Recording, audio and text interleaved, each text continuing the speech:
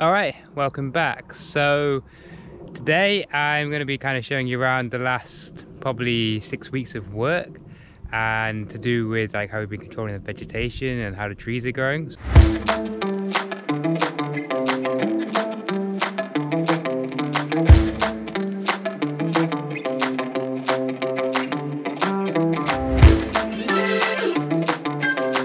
So what we've been doing is we've been squashing the grass around the trees. So quite a lot of the trees were a lot smaller than we were hoping when we got them, especially the oak. They're only like 20 centimeters high when they should have been a lot taller. That's what we ordered, but things don't grow so well.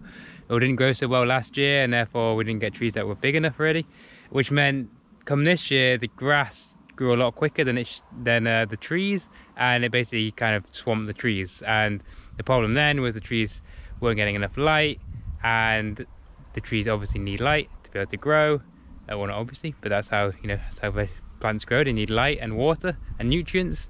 So we came in and we did something kind of unusual. We kind of squashed the grass around the trees to let the light in, and that was, so there are kind of other ways you can do it. You can use herbicides, you can basically trim the grass around, but based on the factors we had here, that we were a bit late in kind of starting, we decided to squash the grass like by trampling it, and it seems to have worked okay in most parts, and we can go and check it out today. It's been interesting to see how the trees have kind of grown in different stages. So what I mean by that is, early on the sycamores looked really healthy, and because they came out into leaf first, they looked really good. But then we had quite a dry spell, and the sycamores suffered, and actually a lot of the sycamores haven't really grown at all, I would say, this year. Whereas the other trees, which looked kind of, didn't look so happy to start with, or got swamped with grass, the last 6 weeks they've really kind of shot on. So the oaks have grown quite a lot. Most of them, I'd say, well, it's hard to say, but maybe they're like 30 to 40 centimeters high. Well, maybe that's a bit optimistic. Let's say the range is probably 20 to 50 centimeters high, and most are probably like 30 centimeters high. So they've definitely grown since we planted them, which is good. The other ones that are looking quite healthy are the birch. So the birch looked a bit kind of slow, seemed to be quite high death rate to start with, so quite a lot of those potentially have died compared to the other trees. But then the ones that have survived have then actually grown quite well. So yeah, I don't know how the footage will show here, but behind me there's quite a lot of birch which I can see popping up. So they're kind of the ones that almost look the best now. And I would say, along with the sycamore, the cherry were kind of similar. The cherry looked really good to start with. It was kind of growing, but it's kind of been, that's more mixed. So actually I can see from here some of it's looking quite good just over there. But where I was down the hill a bit further, and it didn't maybe look so good there. But obviously it's all kind of variable depending on the slope, the type of soils, how the soils retain water during a really dry period we had. Because like the slightly damper areas, the trees have kind of maybe done slightly better, or actually in some of the areas where there's been bracken, we've cut the bracken to let more light in, and the trees underneath are doing quite well. So it's quite variable. Whereas like we've had some really dry areas where the grass has kind of died, and as you can maybe imagine, the trees there have generally died. And that's because in those areas we were kind of worried about it to start with. It's quite the rock underneath is quite shallow, so the soils are quite thin, and obviously in that case they kind of dry out quite quick. Right, so let's go and have a look around. So yeah, I'm down in the quarry field, and we've got like an oak cluster here. So there's like about 25 trees within about 5-meter diameter, so that's quite a high density. That's well, quite it's higher than the other trees, but that's because we were obligated to do that under the planning, under the grant forms. And you can see here, so this is where it probably doesn't look like it now, I stand up again. So we've actually squashed the grass around the trees here, but it was done, say, maybe 6 weeks ago now. So you can see let's have a look.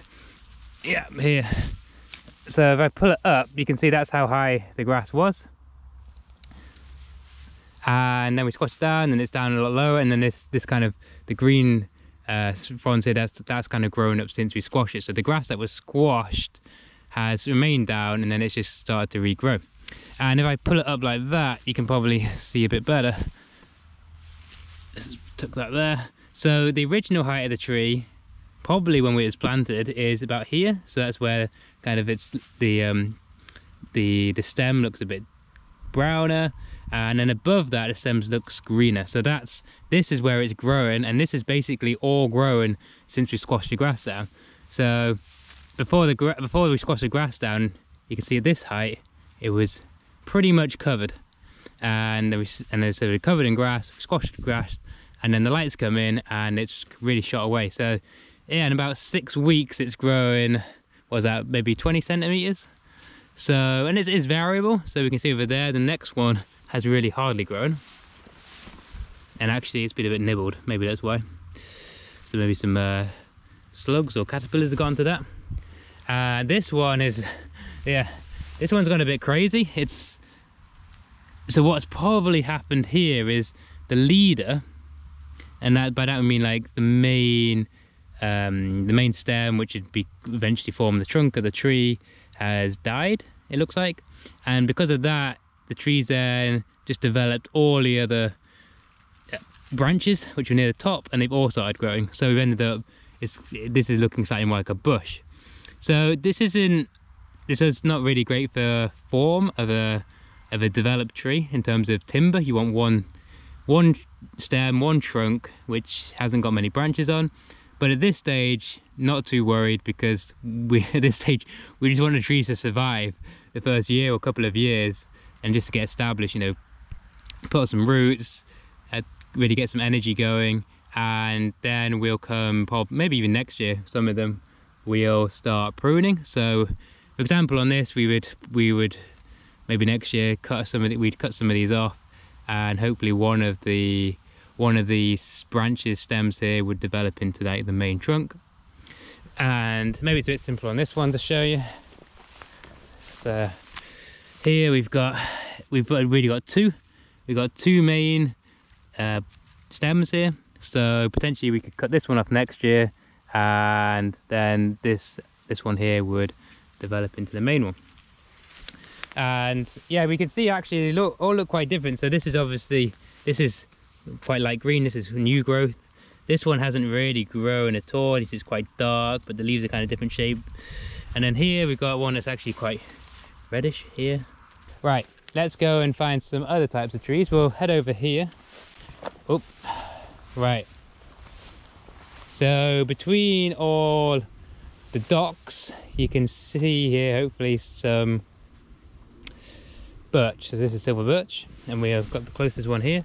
So this was probably this high when it was planted, and then it's really just shot on. So all of this, what's that, maybe 30-40 centimeters has grown, and I would say that's pretty much grown since we squashed the grass. So yeah, the last 6 weeks. So really the birch has really kind of shot on once it's been a bit happier. And oh, here we are, a not so happy sycamore. So these are the ones I said were doing quite well to start with, and you can see here, so this is how high it was when we planted it, and it's growing, what's that, 10-15 centimeters this year. And I would say that was mainly quite early on in the season, and then since the dry period it's looked a bit like this. They all generally look a bit like this. Leaves have gone a lot paler, there is a bit of name escapes me, but this kind of blotching on the leaf, so it's not so happy, but it is alive. So hopefully next year it will kind of start to grow a bit better. Right, and here we've got, I'm just wondering, yeah, so let's find a slightly better one. Got a cherry here. So like I was saying, similar to the sycamore, looked a lot healthier when we planted it. And again, you can see, so it's really, that's how high it was when we planted it. So a lot higher than the oaks. It was above the grass even before we squashed it, and then it's growing by like 10 centimeters this year. So not as much as we'd hope, but it is alive. And I'm just, oh right, getting a bit distracted by something else down there.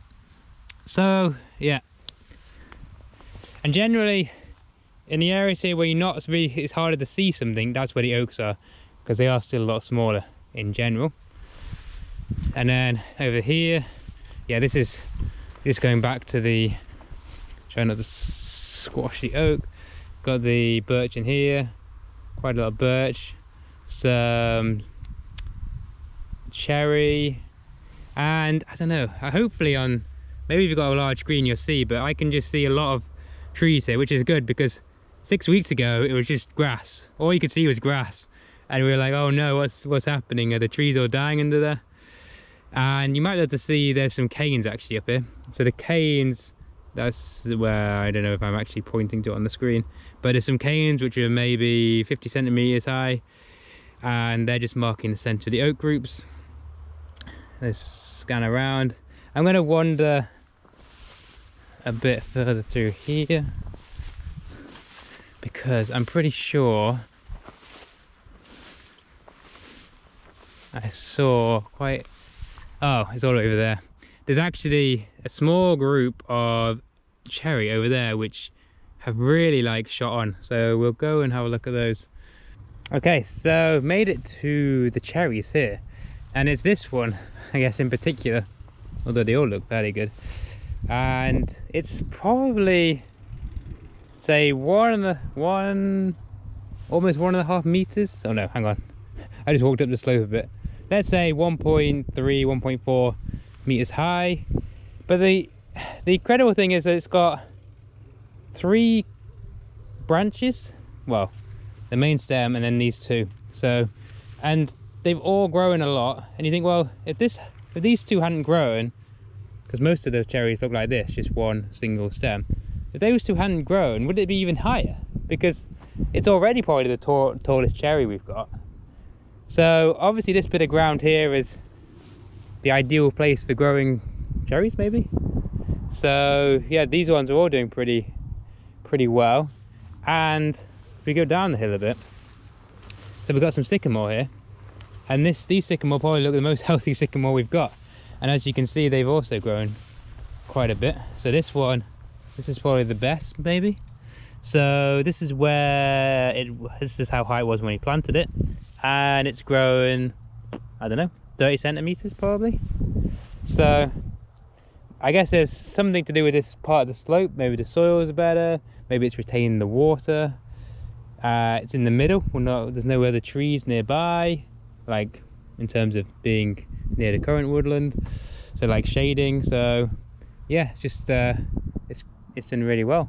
All right, I wanted just to give you more information on the trampling. So we just did the areas where the oak clusters were mainly, and that generally involved doing the trees around just because it was simpler to do that. We unfortunately didn't have time ourselves to do it, so we had to pick other people to come and do it.